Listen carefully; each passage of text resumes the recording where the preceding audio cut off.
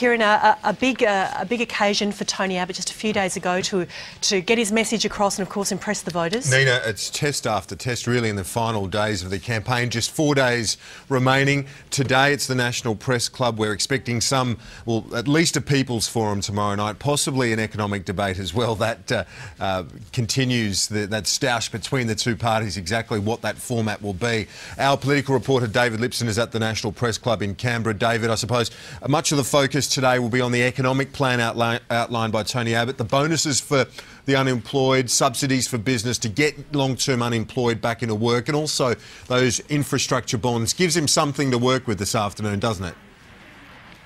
It certainly does, and Julia Gillard has been trying to get the focus onto the economy for this final week. It looks like Tony Abbott is happy to do that as well. He announced this economic plan only about an hour ago, which was an interesting move to hold a news conference then, and then now to face another grilling before the Canberra Press Gallery. As for what he's announced this morning, it's essentially in terms of David, I should point out you've got incentives. You've got one of the climate elephants just behind you. I've got a friend. The elephant in the room has joined me on the cross. There were a few of these guys who had actually gathered out the front of the press club here a moment ago. They were making a lot more noise, and there were a lot more of them just about 10 minutes ago, but they were all sort of screaming out abuse at Tony Abbott, if you like. We've seen this sort of costume right around the country. It's been following, well, both Tony Abbott and Julia Gillard around, ambushing them at various conferences. And we've got some live pictures there now of Tony Abbott in the National Press Club as well. David, it is a big day for him, isn't it? It's one of several in the final countdown to Saturday. It is, and it's important because it's not only an extended grilling here at the hands of the press club, but it's also a grilling by the much more experienced, or many of the more experienced journalists who have, many of them have stayed here in Canberra. Sometimes they've made forays out onto the campaign trail, but a lot of them have stayed here in Canberra. They're certainly all here today. So for Tony Abbott, it's another big test for him.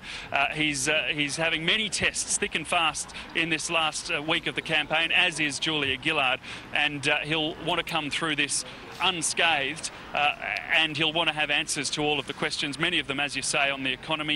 He may be pressed somewhat on exactly what he's prepared to do in this debate tomorrow night as well. Just have another look behind you. Dumbo, he seems to be doing some...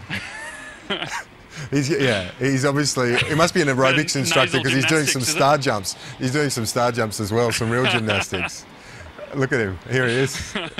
Now. He's in now. How are you, mate? I'm very well, thank you. What exactly are you pushing here? Obviously, climate change is a big issue. Yeah, well, climate change is going to have a huge effect on young Australians in the future.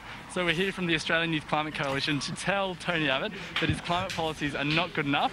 He set a 5% reduction target for his policy, but in fact, if that was to go ahead, Climate Institute analysis has actually shown that emissions from Australia, pollution from Australia, would increase by 8%. Okay, David, unfortunately, we're going to have to take it off. Thank you, mate.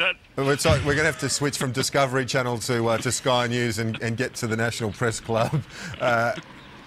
He's done well, that guy. They've been at every event, the elephant in the room, the climate change elephant.